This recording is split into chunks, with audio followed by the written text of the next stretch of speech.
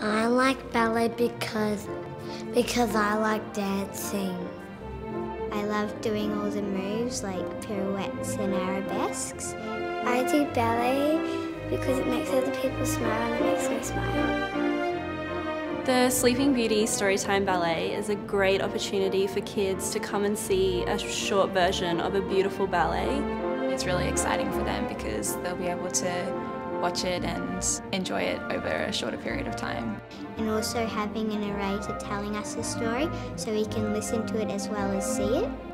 Once upon a time, there was a king and queen. They had a baby and it was called Sleeping Beauty, and she got pricked. She'll fall asleep. The last fairy gave her a spell that she would go into a deep sleep for 100 years. And then the prince kissed her and she came back awake. I'm looking forward to seeing all the tutus.